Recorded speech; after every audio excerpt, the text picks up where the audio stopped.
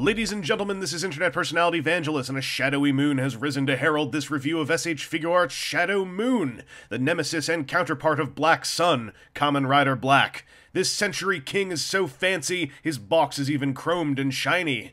Taking him out of the box, Shadow Moon is... man, he's like... and there are studs everywhere. Slick silver paint is all over the good proportions, and smooth black parts are with the pokey bits on his... they're real good details in black and gunmetal on the head, and the colorful V-fin core over the delicious green compound eyes. So basically, Shadow Moon looks really, really fine. Thumbs up! There was a time when this SH Figuarts Shadow Moon could have been lauded as basically the example of what Kamen Rider Figuarts should be doing. And, as with all things Figuarts, they start off with all them joints in the head. This is your usual Figuarts joint layout. You've got the ball, then you got the ball with the hinge inside, so as you can do all of that stuff. You guys know the drill, right? Hopefully. He's got a lot of range, though, in many parts of his sculpt, and this joint is a great example of that. Just check out how far forward and backwards this guy can bend! Oh, it feels good.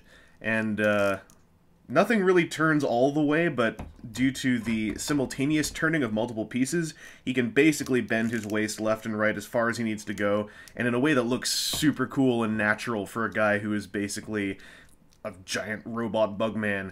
His shoulders are real interesting because they've got your usual Figuarts thing, but they are... I want to say this is the first place where we saw this shoulder pad design, where instead of having the shoulder pads hinged at the top and kind of flapping, these ones are actually connected in at the bottom here, and thanks to that, no matter where you bend his shoulders, they are always looking good, except for when they go flying off. But this does let us see how they connect. There's a little nub inside there.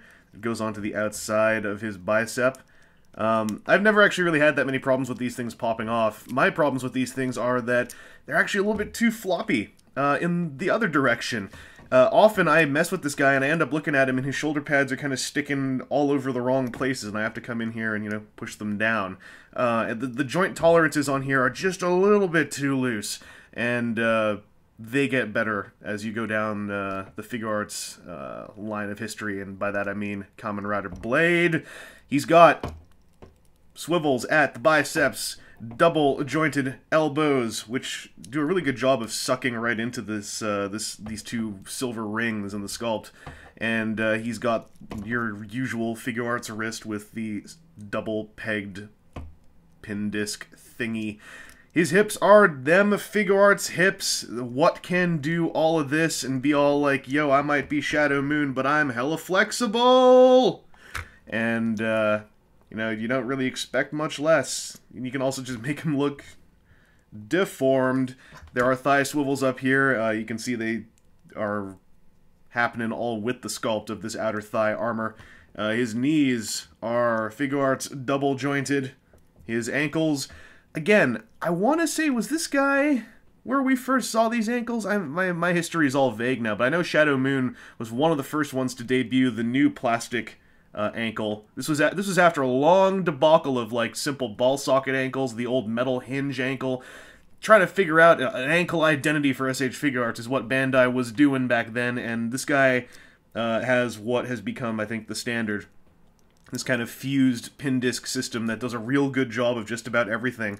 Because he's Shadow Moon, he's got these things in the backs of his heels. They can actually, you know, swivel up and down. Mostly, I think this is just so you, when you tilt his foot like that, they stay in line with the back of his leg. But if you want, they can also just move up and down on their own. They are a little bit loose. They aren't quite as tight as I'd have liked, because it's just a simple C-clip connection, and there's no detents anywhere, so they kind of just go beep, beep, beep, beep, beep, beep, yo, I'm a grasshopper robot thing. And his toes, he can walk around like an idiot. Shadow Moon can. So he's got a fantastic range of posability, and the only downside is that some bits, especially the shoulder pads, are a little bit too fluid. It's like if the joints were the sort of joints, what would be lubricated? someone put in what would be called maybe just a tad too much lubrication, but hey, when you're looking at Shadow Moon and he looks this damn good, it's kind of natural to over-lubricate, if you know what I mean. While he has 2 fists to crush those who would oppose him, Shadow Moon also has 2 open hands to lay upon the armrests of his future throne. There's a third and final pair of hands, both ready to grip stuff, like Shadow Moon's Satan Saber. This weapon of the Century Kings has a candy delicious translucent red blade, and looks regal and murderous. But if his rightful sword has been subjugated from his grasp, Shadow Moon also has his twin Shadow Sabers, also bearing translucent red blades. The handles of these weapons are colored in Shadow Moon's cold palette of steel and green. His gripping hands have one more use, riding his rightful steed, the Battle Hopper. While Shadow Moon doesn't have a ton of accessories, I seriously can't think of anything else I want with this guy, except maybe to give him a massage and get him to tell me that I'm cool. Shadow Moon is a slick package of SH Figuarts at one of its highest points. The figure's well polished, with the only big negative being a lack of die cast that feels like it'd really have been at home within his cold casing. But hey, Figuarts and die cast haven't been a thing to expect for some time. This is a highly recommendable representation of the character in any of his strangely myriad appearances, and well worth the pickup.